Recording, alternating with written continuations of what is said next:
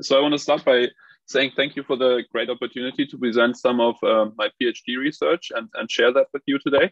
And the title here is slightly broader than what I initially proposed or what was in the program. And that is really because we believe that the approach we take is really a very general approach and can be applied to a lot of different lipid species to put their aspects of their signaling function or metabolism under optical control.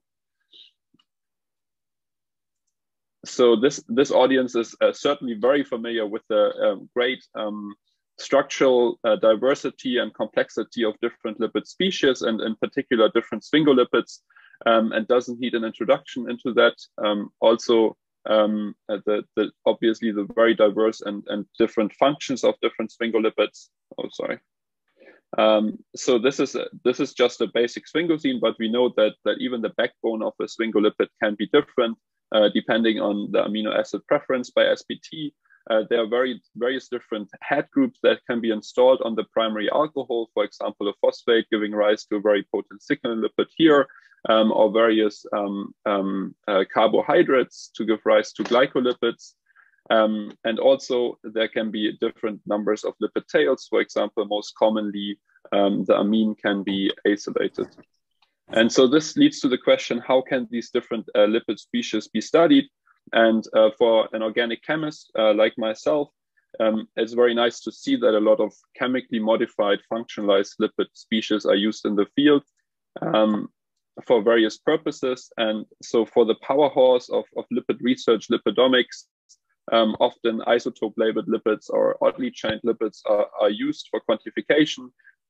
There's a whole array of fluorescent lipids, of photocross-linking lipids that allow you to study lipid-protein interactions. And then one tool that is sort of complementary to the type of tools that I'm going to be presenting about today are photocage lipids. And in photocage lipids, you have a photolabile protecting group typically installed on the head group of a lipid. And this photolabile protecting group can be removed upon irradiation with light, giving rise to the free lipid. And if looking at these different type of chemically modified lipids, I would divide them into lipids that allow you to visualize, detect, quantify a lipid species, and then those tools that allow you to modulate the function of a lipid. And so these photocage lipids fall into that category. And an approach, a different analogous approach or complementary approach to the optical control of lipid that was pioneered in the Toronto laboratory and other laboratories is the use of small molecule photoswitches in biology. And the most commonly used and most widely used small molecule photoswitch is an azobenzene. And with two different wavelengths of light, you can switch between two forms of this azobenzene that look structurally very different. And these azobenzenes can be modified in such a way that they become bioactive.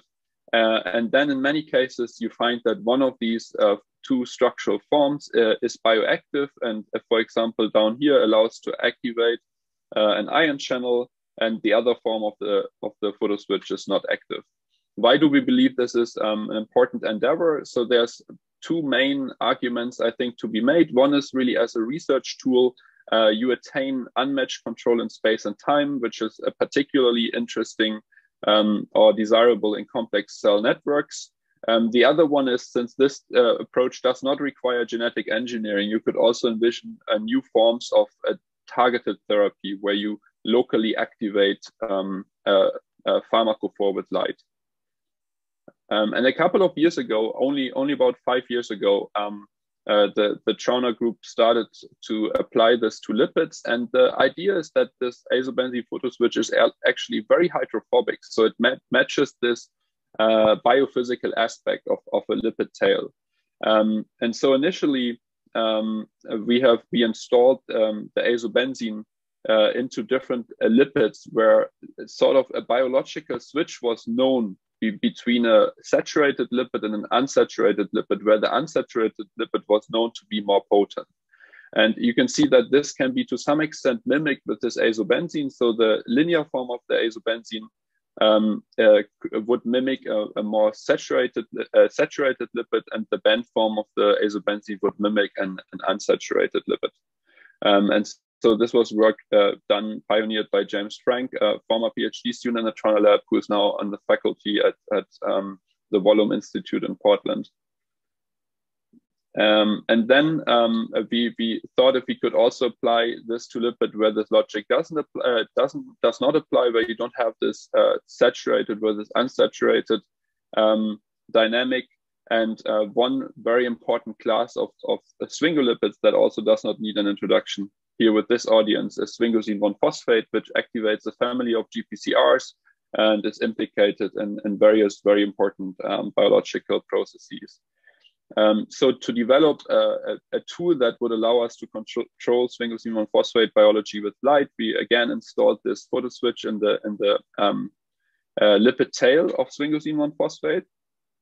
And we were pleased to find that indeed gave us very good optical control of Sphingosine-1-phosphate receptor 1 in this initial assay. So to test to test this photoswitch, we initially turned to electrophysiology because electrophysiology really allows you to get a very high temporal resolution of activation of a receptor.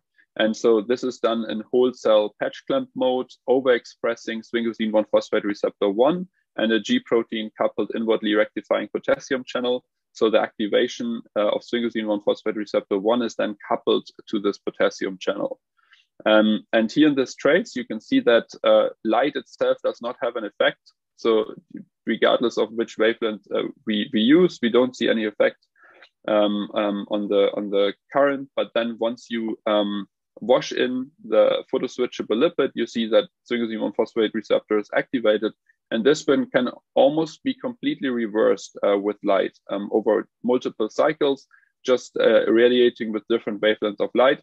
And then using a pharmacological inhibitor that is selective for Sphingosine-1-phosphate receptor 1,3, we see that this effect is removed, showing that this is also selective for the receptor that we are interested in. We then collaborated with Gabor Tiggy at University of Tennessee Health Science Center to study the pharmacology in more detail and look at the different Sphingosine-1-phosphate receptor subtypes. And here in each calcium mobilization dose response, you can see in red the endogenous lipid, then in black the lipid in trans, so the linear form, and in gray the lipid in cis, so in the band form. And in coherence with what I showed on the last slide, for Sphingosine-1-phosphate receptor 1, the trans form is more potent than the cis form. It's a partial agonist, but you see there's a large concentration window where indeed trans is more potent than cis. And the same holds true for Sphingosine-1-phosphate receptor 3, where the trans lipid is much more potent than the cis lipid over even larger concentration range. Interestingly, for Sphingosine-1-phosphate receptor 2, this effect is reversed, and the cis form is more potent than the trans form. And for 4 and 5, this is perhaps not a very good tool. We also looked at receptor internalization based on experience with synthetic agonists such as FDY720-phosphate that sometimes change how Sphingosine-1-phosphate receptors are internalized and retrafficked. And at least for the internalization, we see that our photoswitchable analog is indistinguishable from endogenous Sphingosine-1-phosphate and leads to full internalization of the receptors. We then wanted to see if we could take this one step further and look at entirely endogenous systems. And so one system that we became aware of is the coupling of Sphingosine-1-phosphate receptor 3 to the pain channel TRPV1. And so a model system in which both of these are endogenously expressed are dorsal root ganglion neurons. And so together with the Bautista lab at UC Berkeley, we looked at the opening of TRPV1 channels in coupling to Sphingosine-1-phosphate receptor 3. And this was done using a calcium dye again. And so in these dorsal root ganglion neurons, you see when you apply Sphingosine-1-phosphate, the endogenous lipid here, you see an increase in calcium. This desensitizes over time. If you apply the photoswitchable lipid in the inactive form, in the cis form, you don't see this increase in calcium, and only upon irradiation with blue light, you see this increase in calcium, indicating that we could control this process with light here. And if we keep it in the cis form, we don't see this effect. So this looks very promising because the levels here are similar to the endogenous lipid, and here we don't see any detectable calcium. And taking neurons dissected from Sphingosine-1-phosphate receptor 3 knockout animals, we don't see this effect, again indicating that this is specific for Sphingosine-1-phosphate receptor 3. We then also looked at behaving animals and looked at how if we could control this effect in the peripheral nervous system and look at a behavioral readout. And so this is done using pore withdrawal latency assays. And you can see before and after injection of the inactive form of the lipid, this is basically baseline. So there's no effect on the pore withdrawal latency. But when we use an LED and irradiate the pore for 2 minutes, we see a rapid increase in thermal hypersensitivity. And this down here is again indistinguishable from injecting saturating amounts of the endogenous lipid. We were also very pleased to see this because again, we have sort of complete control from baseline to full activation of this behavioral readout just using light with this tool. We were also able to partially reverse this. So here on the right, you can see an extended time course where we first activate the effect and then inactivate this using UVA light. We don't see complete inactivation, and we believe this is due to the poorer penetration depth of UVA light. And so for us, the nice features of this study, also comparing this to some of the optogenetic approaches that are available to control aspects of the peripheral nervous system, we don't need any genetic engineering, and especially important, the responses we're looking here are entirely physiological. So all components of, there's no engineered components. All the receptors that we modulate are endogenously expressed. So I hope I could convince you that we can control Sphingosine-1-phosphate signaling with this tool. And there's many, you can apply this approach to many other lipids to control aspects of their signaling and metabolism. I just want to point you to a review down here, and I'm also out of time. So I just want to thank many collaborators, agencies of funding, and my supervisor first and foremost, and you for this opportunity.